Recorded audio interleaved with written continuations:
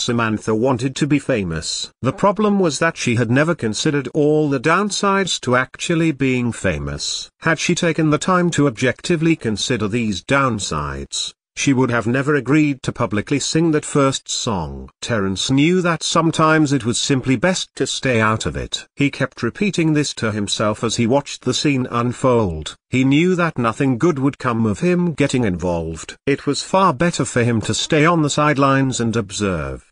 He kept yelling this to himself inside his head as he walked over to the couple and punched the man in the face. The wolves stopped in their tracks, sizing up the mother and her cubs. It had been over a week since their last meal and they were getting desperate. The cubs would make a good meal, but there were high risks taking on the mother grizzly. A decision had to be made and the wrong choice could signal the end of the pack. Lori lived her life through the lens of a camera. She never realized this until this very moment as she scrolled through thousands of images on your computer. She could remember the exact moment each photo was taken. She could remember where she had been, what she was thinking as she tried to get the shot, the smells of the surrounding area, and even the emotions that she felt taking the photo. Yet she had trouble remembering what she had for breakfast. She nervously peered over the edge. She understood in her mind that the view was supposed to be beautiful, but all she felt was fear. There had always been something about heights that disturbed her, and now she could feel the full force of this unease. She reluctantly crept a little closer with the encouragement of her friends as the fear continued to build. She couldn't help but feel that something horrible was about to happen. Sleep deprivation causes all sorts of challenges and problems. When one doesn't get enough sleep, one's mind doesn't work clearly. Studies have shown that after staying awake for 24 hours, one's ability to do simple math is greatly impaired. Driving tired has been shown to be as bad as driving drunk. Moods change,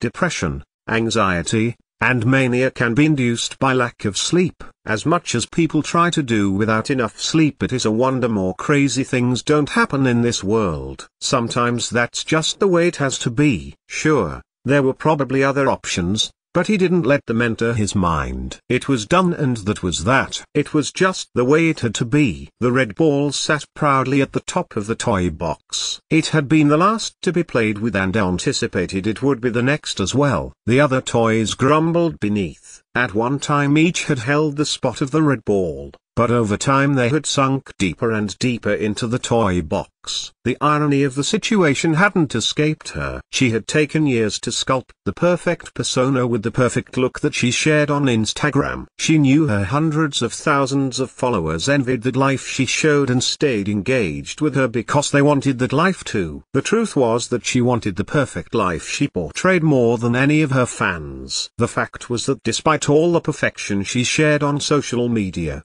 her life was actually more of a mess than most. She glanced up into the sky to watch the clouds taking shape. First, she saw a dog. Next, it was an elephant. Finally, she saw a giant umbrella, and at that moment the rain began to pour. It was supposed to be a dream vacation. They had planned it over a year in advance so that it would be perfect in every way. It had been what they had been looking forward to through all the turmoil and negativity around them. It had been the light at the end of both their tunnels. Now that the dream vacation was only a week away, the virus had stopped all air travel. Where do they get a random paragraph?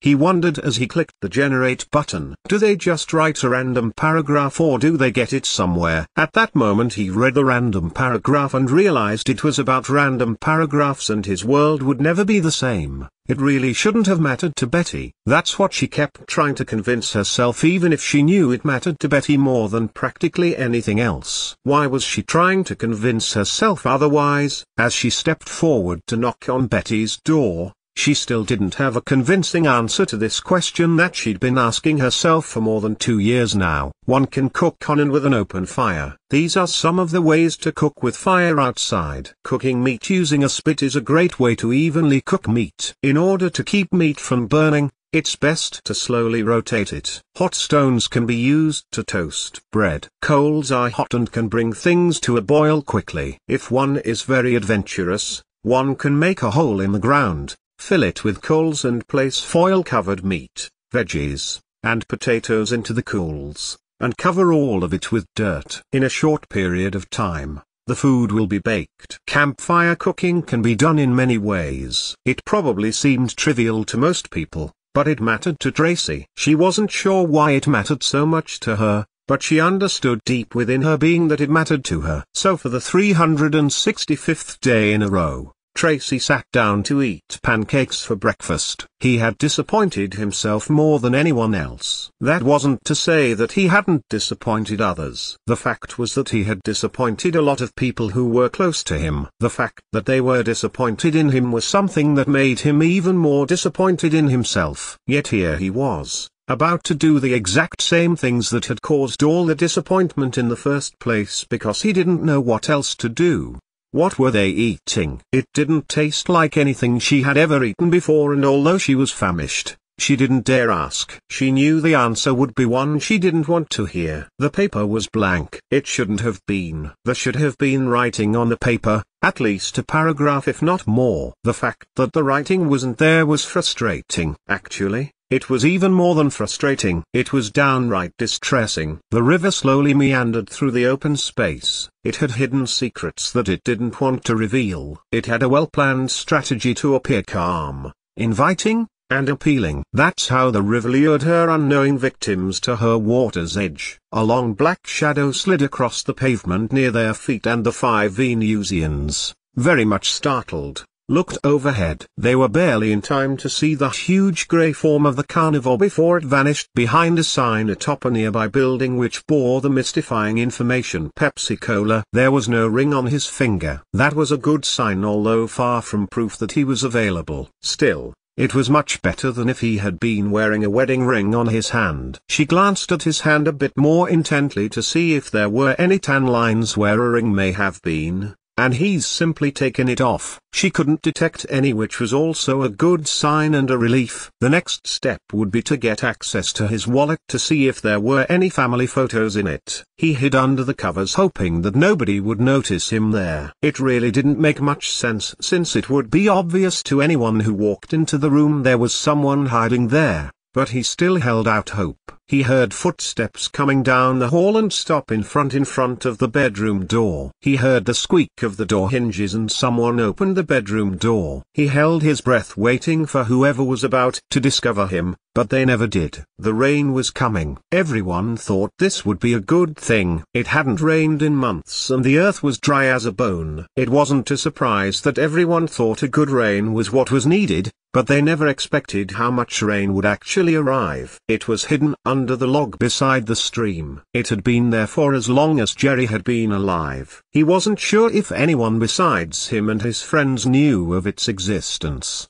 He knew that anyone could potentially find it, but it was well enough hidden that it seemed unlikely to happen. The fact that it had been there for more than 30 years attested to this. So it was quite a surprise when he found the item was missing. The day had begun on a bright note. The sun finally peeked through the rain for the first time in a week, and the birds were singing in its warmth. There was no way to anticipate what was about to happen. It was a worst-case scenario and there was no way out of it. What is the best way to get what you want? She asked. He looked down at the ground knowing that she wouldn't like his answer. He hesitated, knowing that the truth would only hurt.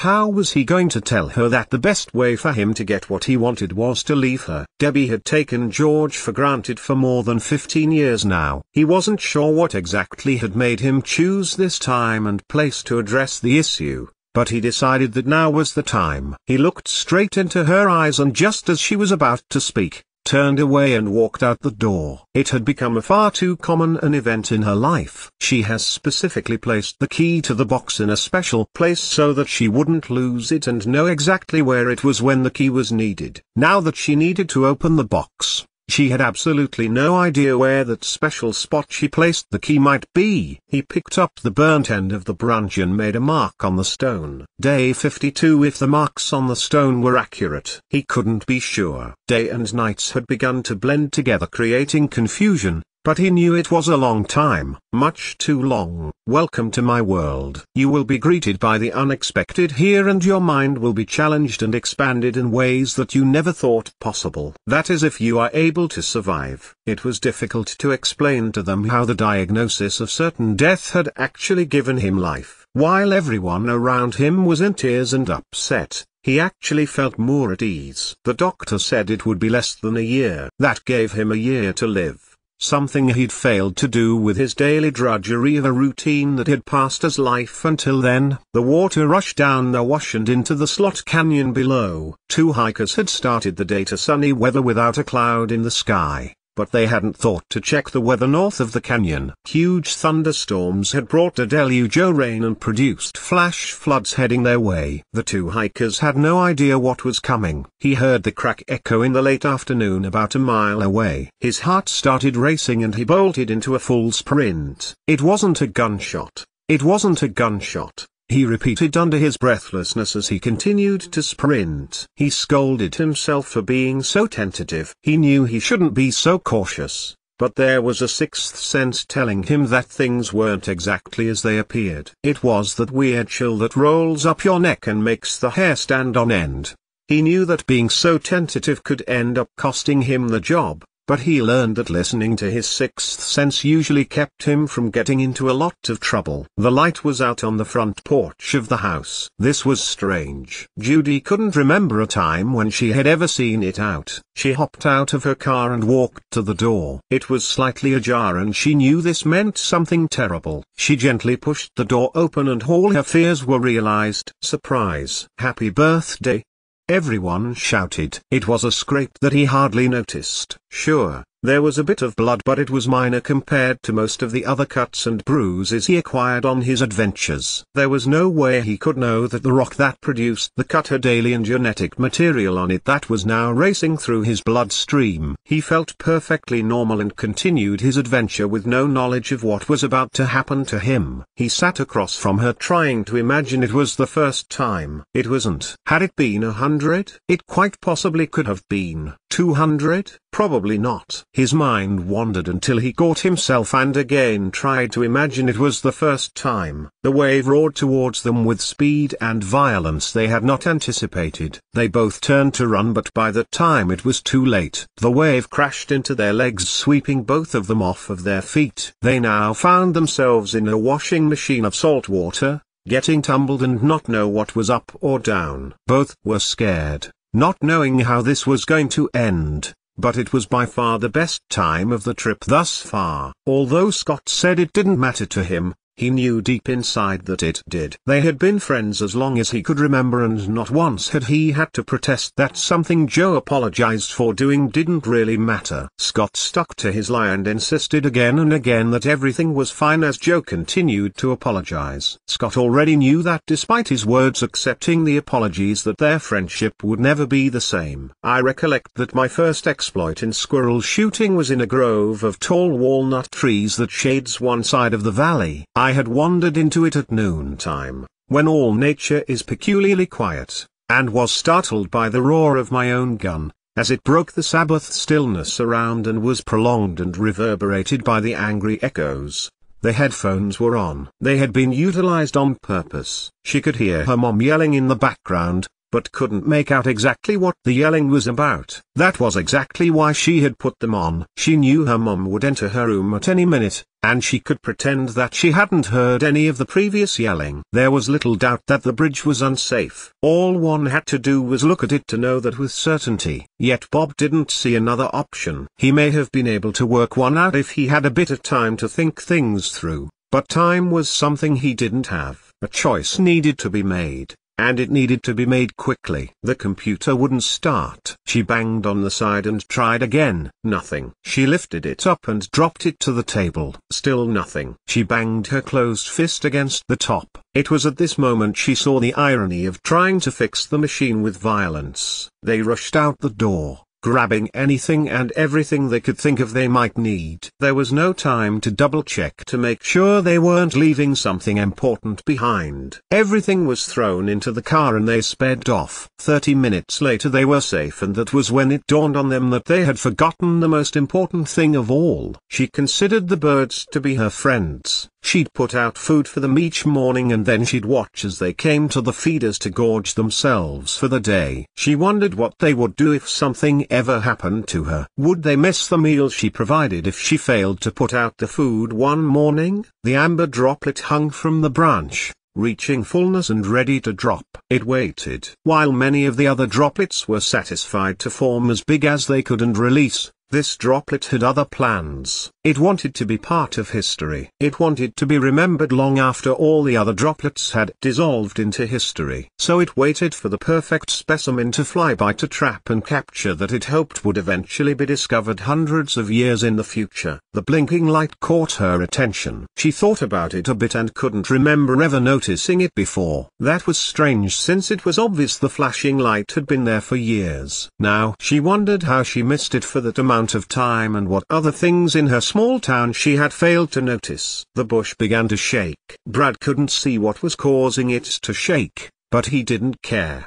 He had a pretty good idea about what was going on and what was happening. He was so confident that he approached the bush carefully and with a smile on his face. That all changed the instant he realized what was actually behind the bush. She had been an angel for coming up on 10 years, and in all that time nobody had told her this was possible. The fact that it could ever happen never even entered her mind. Yet there she stood, with the undeniable evidence sitting on the ground before her. Angels could lose their wings. It wasn't supposed to end that way. The plan had been meticulously thought out and practiced again and again. There was only one possible result once it had been implemented. But as they stood there, the result wasn't anything close to what it should have been. They all blankly looked at each, wondering how this could have happened. In their minds, they all began to blame the other members of the group as to why they had failed.